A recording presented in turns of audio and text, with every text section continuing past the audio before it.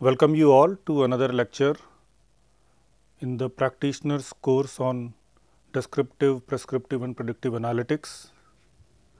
I am Sanjeev Newar, a practitioner, a user of analytics, all kinds of analytics and I would be covering hypothesis testing today, primarily from a practitioner's point of view, relying more on the intuition part of it, the feel of it, so that you can play around with the tricks that this hypothesis testing offers, and also be aware of the traps and where you can trip down doing your analysis.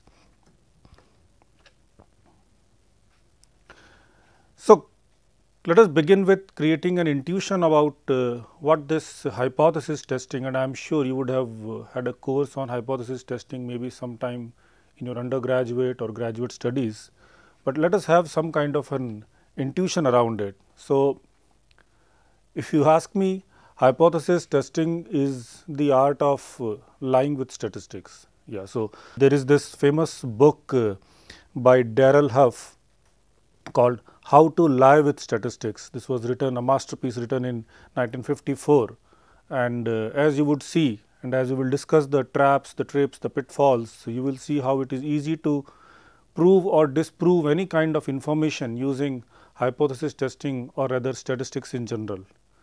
The goal of this lecture, however, will be to make sure that you are as unbiased as possible and you do not use the statistics just for validating your hunch or proving your hunch, but rather doing an unbiased analysis to see whether your hunch or your guess or what you believe is true is actually true or not.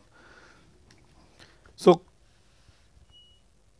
okay, let us for example, begin with a typical industry problem, and to give you a background, most of this hypothesis testing is it's used a lot, especially in the management domain, in the soft sciences, in the social sciences. Of course, medical pharmaceuticals is a big taker of this hypothesis testing, but it has a lot of use in other other sciences also, primarily where the data is not very clear.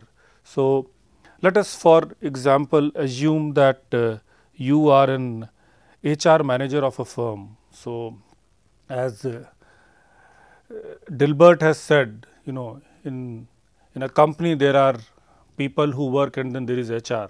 I mean, just to give you a perspective, now you as an HR has a job to make other people work. So, for example, you created some HR initiatives, you made some changes, you created some training programs so as to improve the performance of the employees in the company.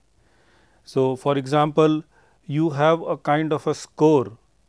Let us for the time being not get into what is the source of this score, but there is a score which measures the quality or the performance of the employees. So, for example, you know, you have a score of 25, 60, 43, 56, 32, 43, 47, 59, 39, 41. So, these numbers, these are scores of 10 randomly picked employees in your organization. So, you are HR manager of a large organization and you had all this performance enhancing initiatives taken, and then you take a random sample of 10 people and you want to see whether their performance is good or bad or ugly or whatever. So, if these be the 10 scores of 10 randomly chosen employees, for sake of ease, let me share the numbers of their mean. So, for example, the mean of these scores come out to be x bar comes out to be 44.5. The standard deviation of the mean, or rather the sample, we will talk about difference of standard deviation or the variance of the mean and variance of a sample, which is another pitfall.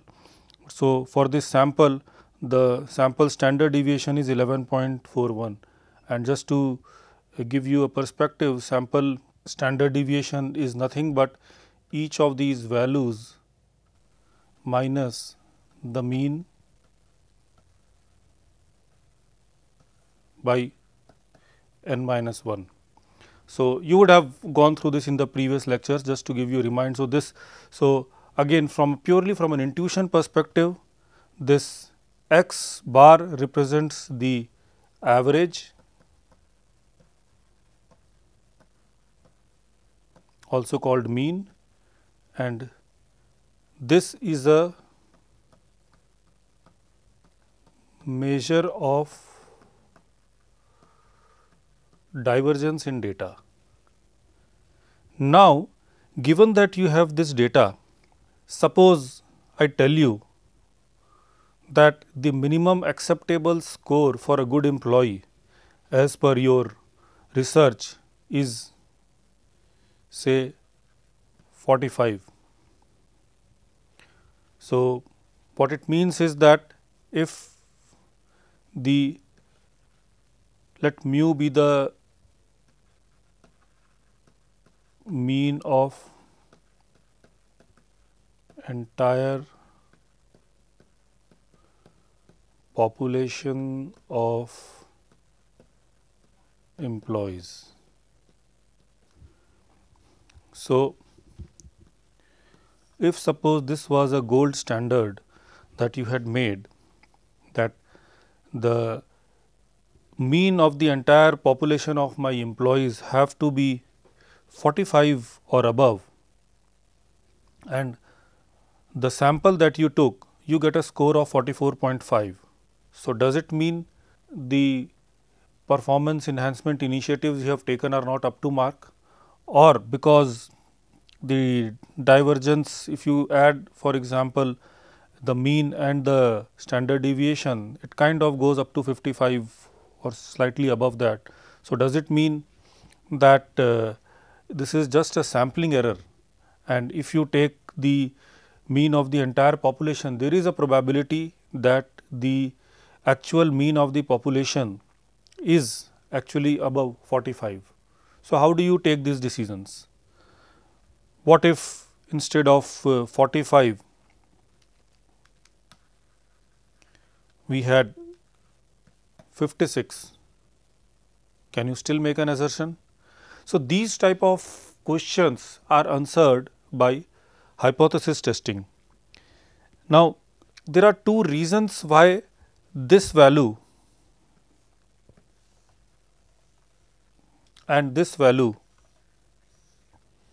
are different. One is, of course, that this is just a set of 10 values from an entire population of maybe hundreds or thousands or 10,000s of population. So, it may not be a complete representative of the entire population. For example, if this be the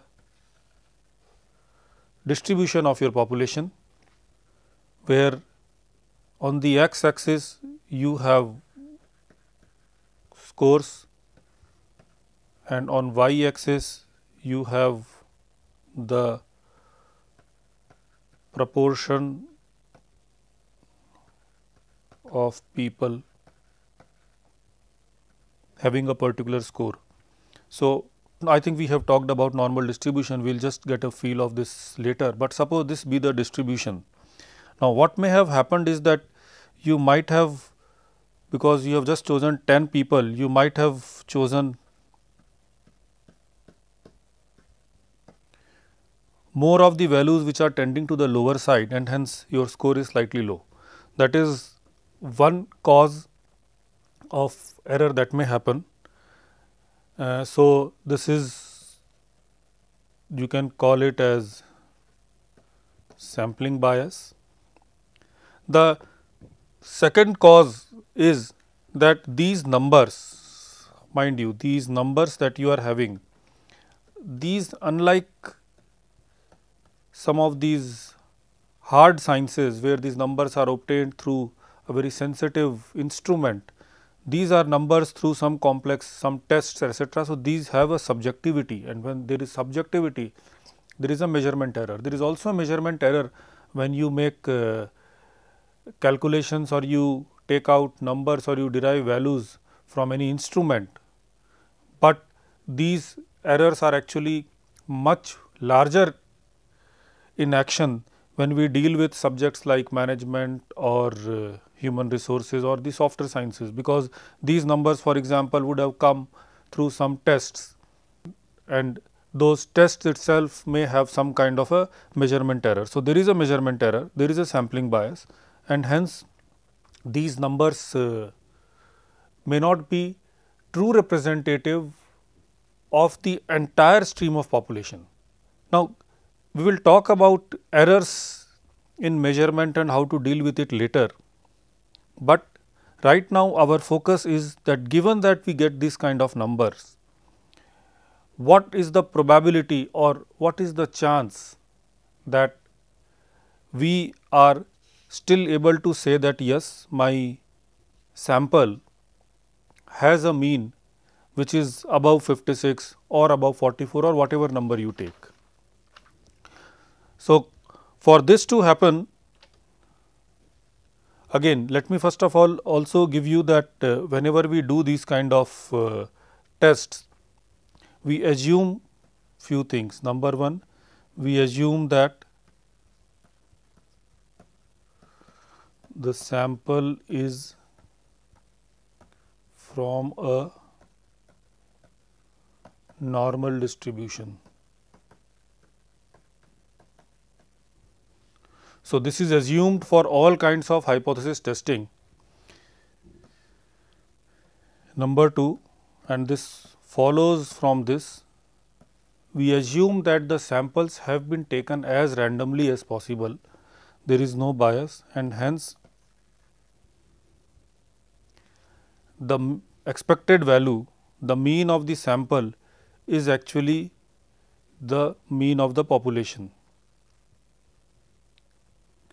We also, this further implies that the square of the standard deviation of the sample is equal to the variance of the population divided by n. Now, these are basically derived from the assumption of normal distribution. We will not get into the mathematics of it, but the essence is that whenever we are doing a hypothesis testing, we will talk about exceptions later, but most of the hypothesis testing we do, we assume that the population is a normal distribution. Now, let us talk about the confidence interval and then understand how to make a reasonable hypothesis. So, as we said, we assume that the population is a normal distribution. So, let this be the normal distribution curve.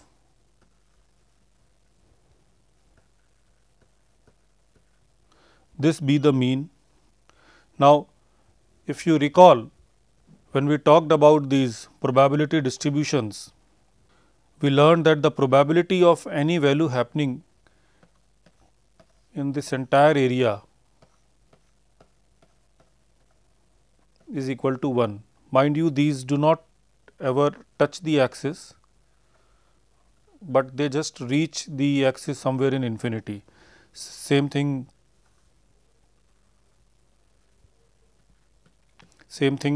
on the negative side. So, when we are doing a hypothesis, we assume that the sample, now all the values that you have taken, you may have chosen one value which is around this place, you may have chosen one value here, one value here, one value here, one value here, one value here. So, and hence the mean may not be exactly this, but probably the mean that you are getting is slightly lower. So, what you do is you define something called a confidence interval, which means you are saying that given that my sample is not the entire population, there is a chance of my sample parameters to be slightly diverged from the actual population parameter, and hence let me see whether that divergence is acceptable to me. So, for example, you define a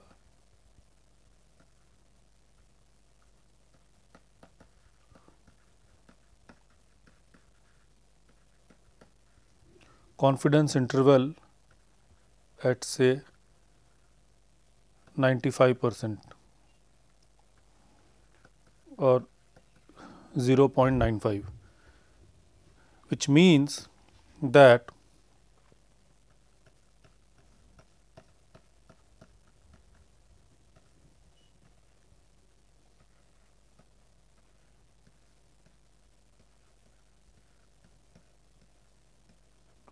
this extreme area of the normal distribution represents only 5% of your total sample. So, now what you are trying to say is that if I have taken a sample where the value ranges, if the value is less than this 95%, which means if I have to repeat the same experiment again and again and again, and for 95% of the time, if my sample mean comes out to be less than this particular 95% red line, I would say that that sample has come from this particular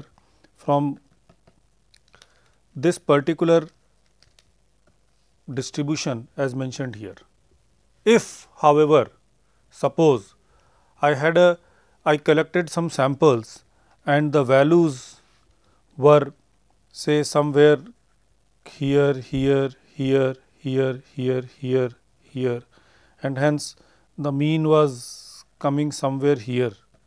Let this be the new mean.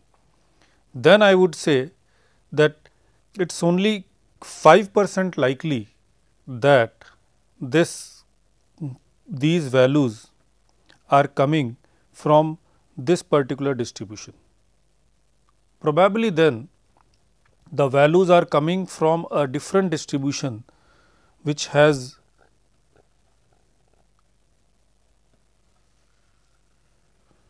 so maybe this is another distribution. Now, probably the values are coming from this distribution.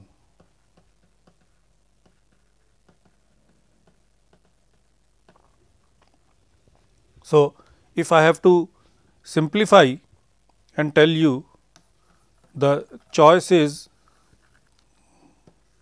to decide whether the values are coming from this distribution or this distribution. So, there are two distributions.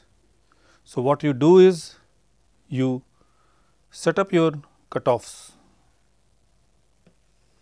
These cutoffs are called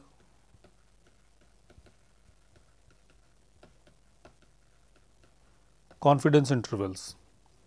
So, you say that if my value is anywhere in this range, then I assume that my value is coming from this distribution, distribution 1, let this be distribution 2. However, if the value lies somewhere here, even here, I say it is coming from this particular distribution. So, this particular dividing line that you have, that shows that there is a scope of error.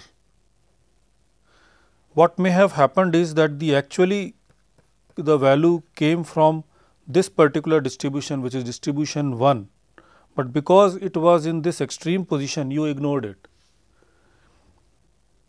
The other kind of error that may happen is that you got a value somewhere here, you assumed it to be coming from distribution 1, but actually it was coming from this distribution 2, and hence you accepted it. So, this error that happens where you reject something despite it coming from the original distribution, this is called type 1 error or called alpha, and the error where despite this coming from this part,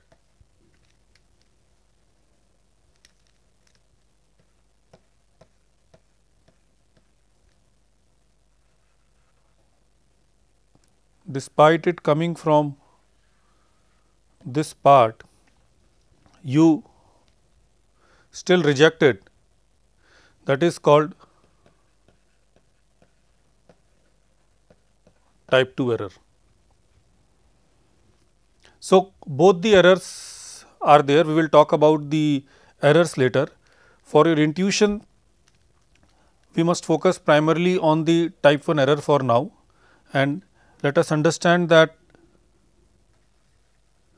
type 1 error is primarily the error of rejecting a distribution or rejecting a sample, rejecting a hypothesis despite it coming from the distribution because it was beyond the confidence interval level. So, this is the primary intuition behind the entire philosophy of hypothesis testing. You primarily do 3 steps to do any kind of hypothesis testing. In step 1,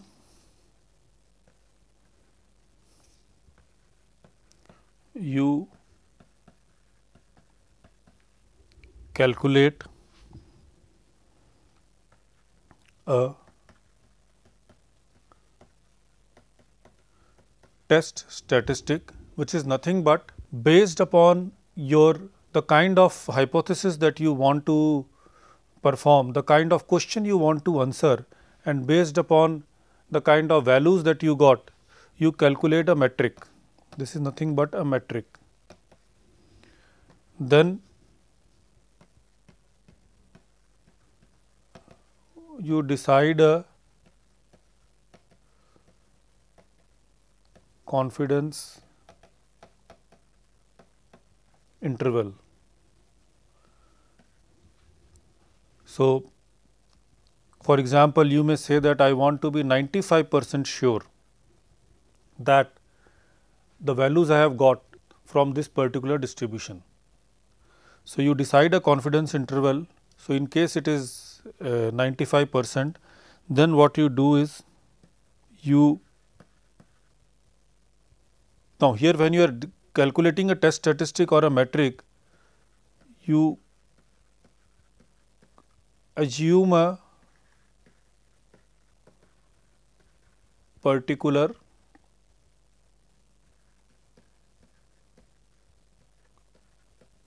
form of mimicking the reality. What you say is that because my sample size is low or because this is a particular kind of a question that I am trying to answer, you assume that a different kind of a distribution, not exactly a normal distribution, is what is relevant here. So, this is supposed to mimic the reality. Now, this suppose be a distribution, this reality is supposed to be a distribution D. So, what you do is you compare the value of D at 95% with this metric M, and if you believe that whatever be the 95% confidence interval, this metric M is still lying within that interval, you say that well whatever values I have got that belong to this particular distribution. If they do not, then you reject it. So, this is the broad intuition behind it. So, if we go back to our example of you getting scores from 10 employees, where if you recall we found that the mean was 44.5, the standard deviation was 11.41 and minimum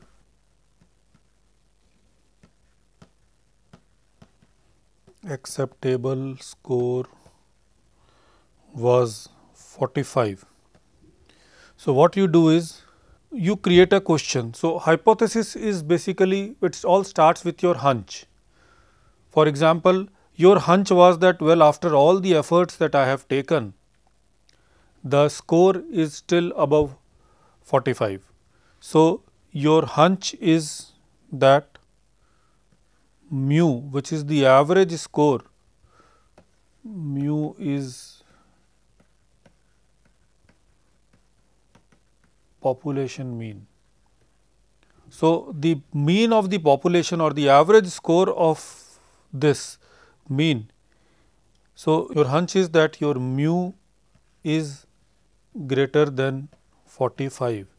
Given that these were the 10 observations, given that this was the sample that you received, sample n was 10. So, you made 10 observations, 44.5 was the mean, 11.41 was the standard deviation. Given that you get this information, you make a hunch or you make a hypothesis that the mean of the population is greater than 45. So, this is just a hypothesis. You whatever hypothesis you make, you call it the null hypothesis.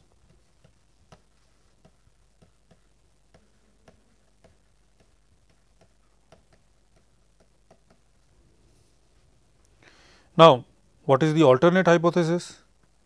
What may be wrong? The alternate hypothesis is that H1 denoted by H1 is that the mean is less than 45. So, this is called the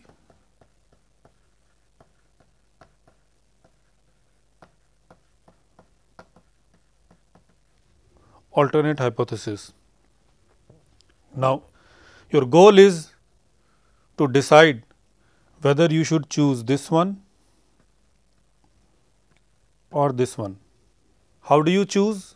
Number one, you assume that all this population is a normal distribution.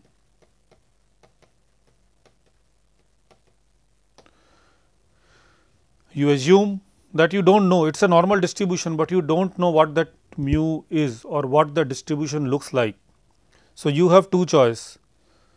This represents one distribution, distribution 1, this represents another distribution, distribution 2.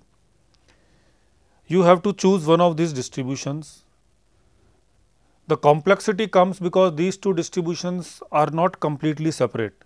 There is a common area, as let me just briefly make that diagram again.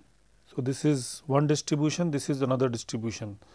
This is the distribution of the null hypothesis, this is the distribution of the alternate hypothesis. The issue is that there is a common area out here. So, how do you decide if a point comes here, that whether it belongs to this distribution or this distribution? Hence, you take recourse of the confidence interval.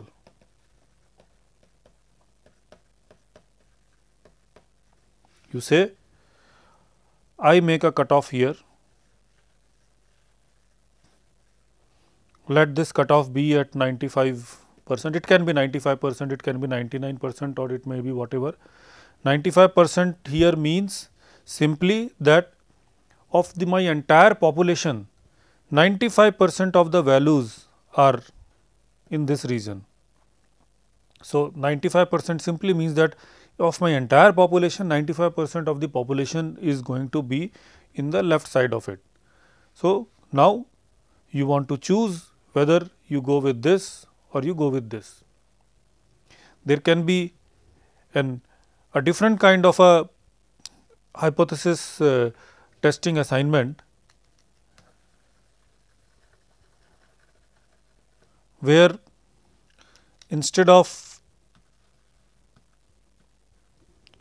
an inequality, you are testing for equality. You do not know whether the score is good or bad, you just want to see whether, for example, you did some experiment on a set of people or a set of patients in a pharmaceutical uh, context or some other kind of experiment, and then you got some new observations. Now, you want to see whether has something changed from the population. So, here you are not concerned with whether it is greater or less than, you want to be concerned whether it is different or not. So, in this case, if this be my hypothesis,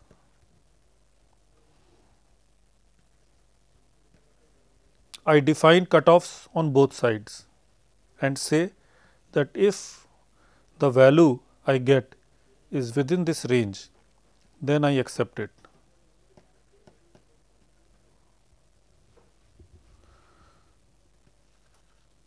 So, in both cases you assume a normal distribution. The other case, let me just draw for comparison. You just make one side and you say that if this is if it is anywhere here till minus infinity, you accept it. So, these are two different kinds of problems, almost the same variety. In one case you are making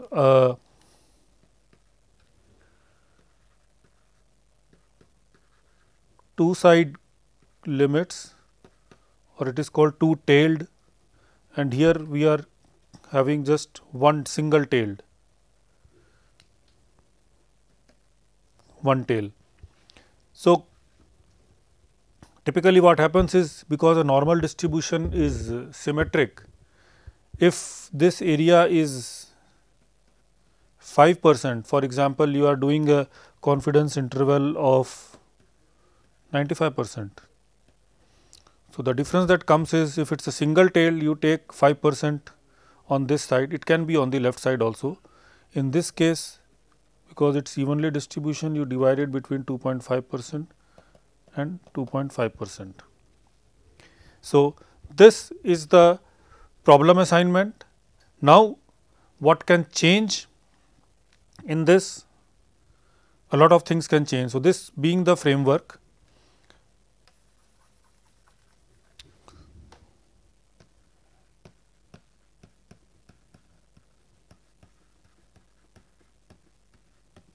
what can change? Number one, your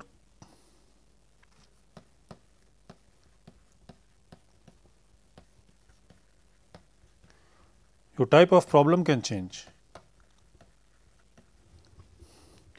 For example, here I gave you example of comparing a sample mean versus population mean. Whenever you read the literature, I mean, just keep a note of this, that whenever there is a mu, this refers to population and this x bar refers to sample.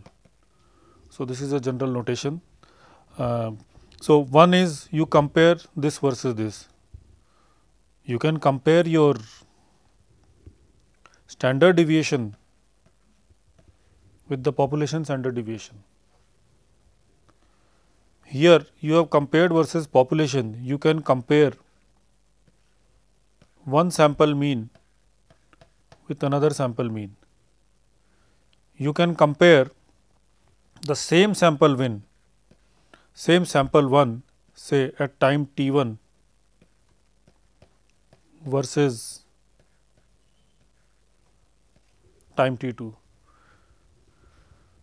Now, these are just 1 versus 1 comparison, then you can make multiple comparisons.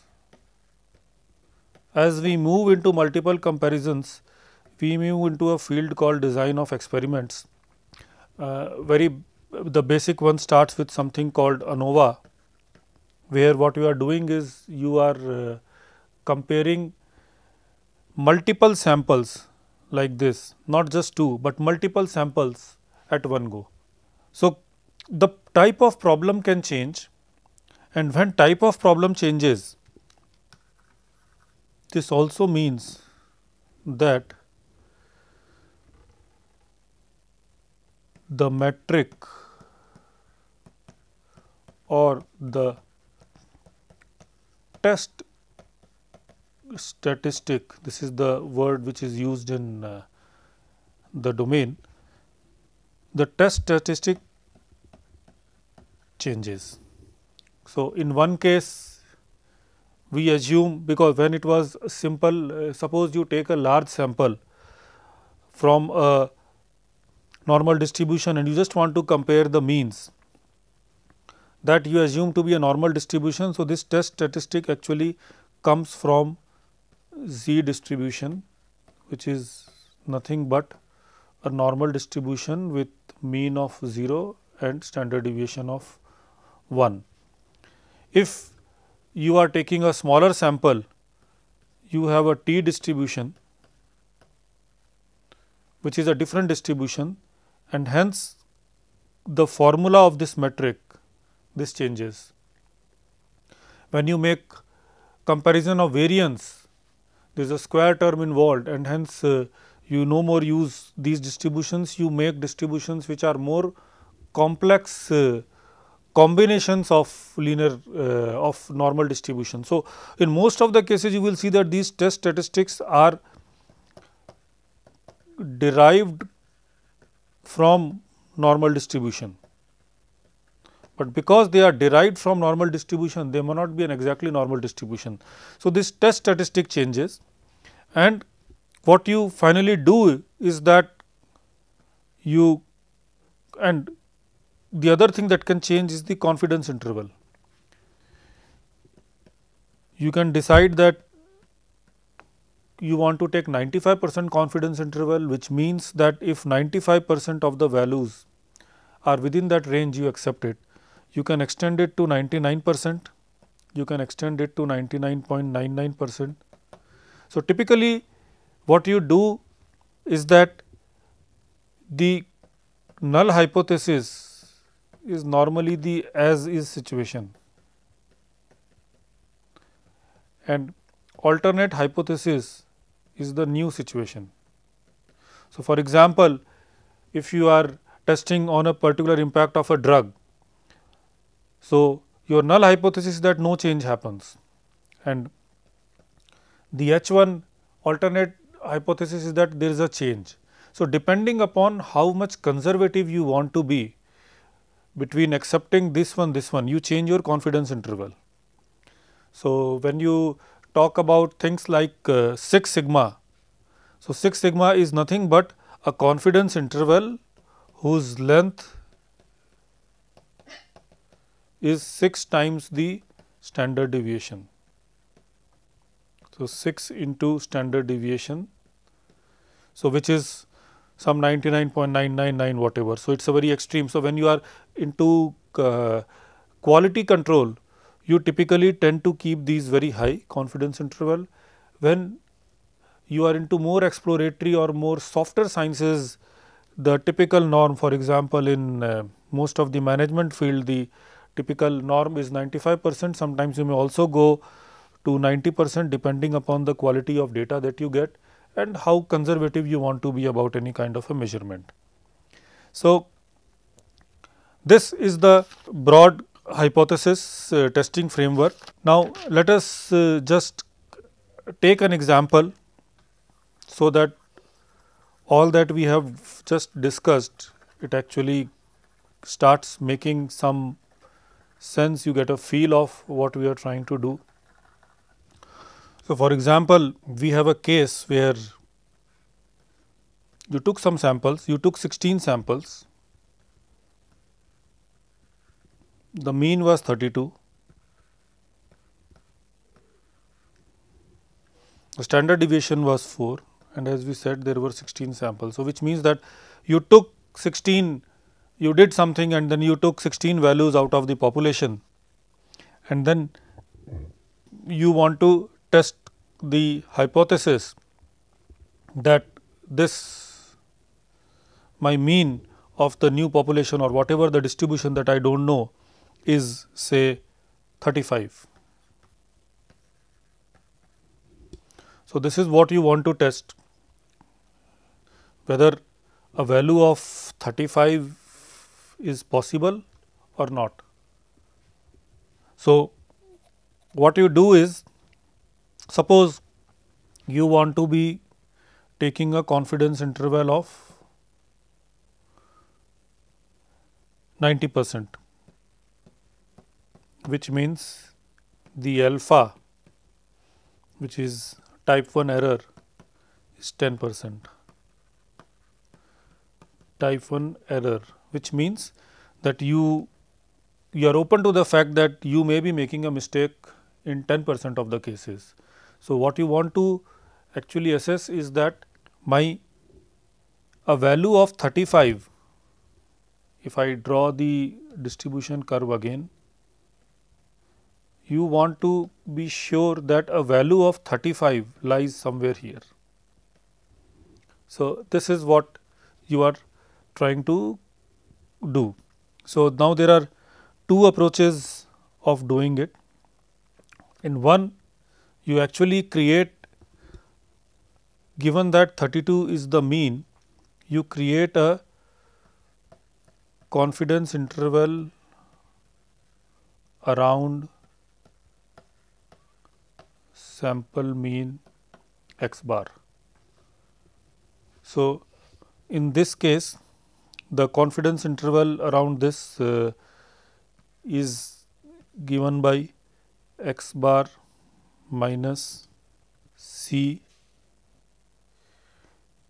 sigma by root n x plus c sigma by root n.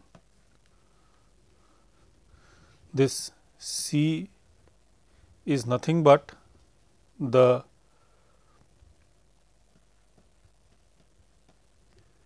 value of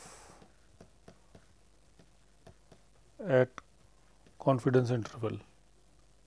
So, for example, if you take confidence interval of 0.9, then this value comes to 1.645. If it is 0.95, this comes to 1.96, and so on. It keeps increasing. If it is 0.99, it comes to 2.58. Because this curve never touches the x axis and it goes till infinity, it gets thinner and thinner. So, any incremental movement that you make, if you move your confidence interval from here to here to here to here, just for a 5%, for example, from 0.9, if this was 0.9 and this was 0.95 and this was 0.99, you will see that the distance you have to cover is actually, so this graph is not the right way. So, if this be the 99, so probably 99 will lie somewhere much farther.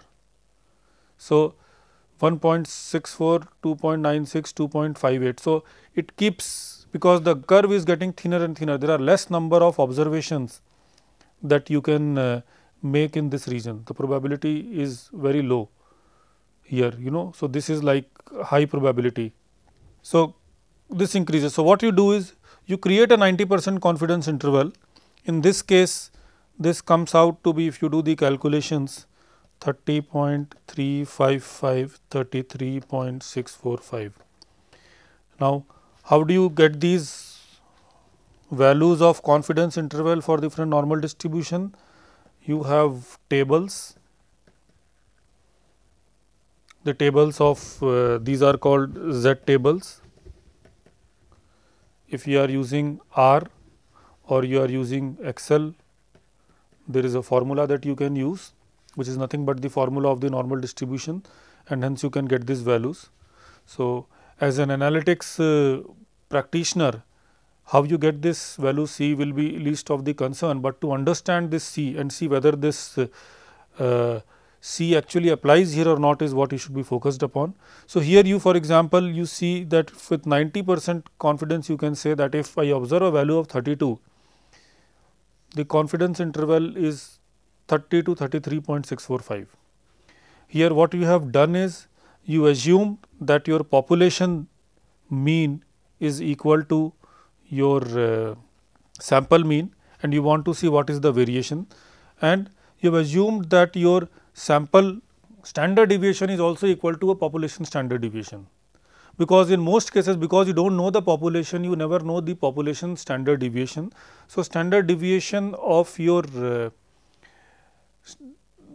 sample is considered a good proxy for, or the only option, the only proxy, even if it is not that good, and we will if you go to the literature you will see why it actually creates a lot of problem, but in absence of any other information, that is the best, the only proxy we have. So, we have no choice.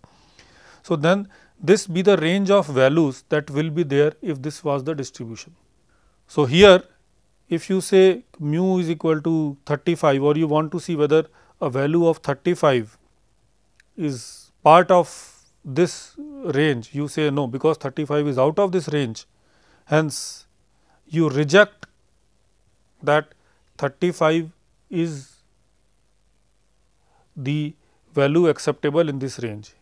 So, if your alternate hypothesis was, or null hypothesis, whatever way you frame, was that 35 is part of this particular distribution, you reject it.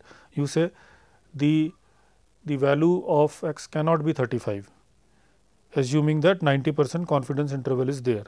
So, one way of doing is to create this confidence interval. So, this is the CI approach of doing hypothesis testing, which is very popular among people who come from engineering or reliability science field, because they have to always make this confidence interval on anything that they create. So, people like systems engineers and people like production engineers who are about quality control, they tend to approach this problem from a confidence interval approach. If you look at the management disciplines, the social sciences, the pharmaceutical industries, so in these disciplines an alternate approach actually emerged. So, both are actually coming from the same family or same kind of the same approach. The formulation is exactly same, but this is a different way of doing, and this is what is more popular. So, this is the table based or the test statistic approach.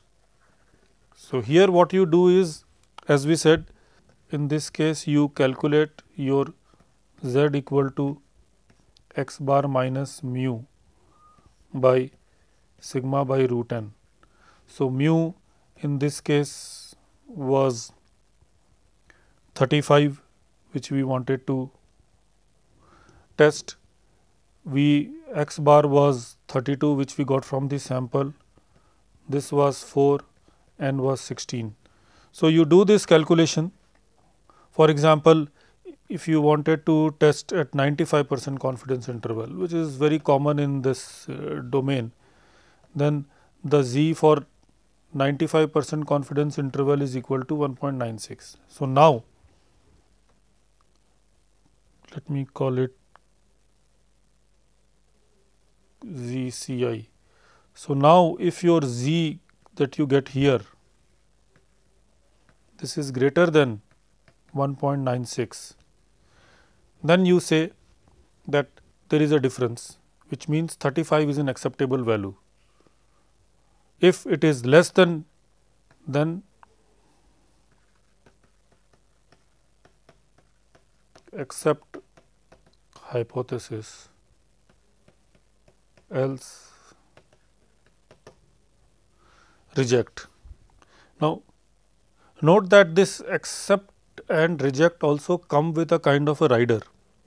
Basically, if it is greater than this, you accept the hypothesis H1, which says that the value is 35 or z is greater than 35, x is greater than 35 or whatever. But that does not mean that you accept this, means just that you have sufficient evidence to reject the null hypothesis. If you get a lower value, it just means that you do not have sufficient evidence to reject the null hypothesis, that is it. It does not say that it is true or false, because there is that 5% error limit that we have. So, we should always be very clear on this, that your accepting the alternate hypothesis does not mean that the null hypothesis is wrong in all situations. There is always a margin of error in which we are playing. So, in the next lecture, we will take some examples and see how this hypothesis test works for different scenarios. We will talk about hypothesis testing for independent samples, for dependent samples. We will also talk about some non-parametric tests where you do not assume any distributions and still go about doing your statistical inference. Thank you very much.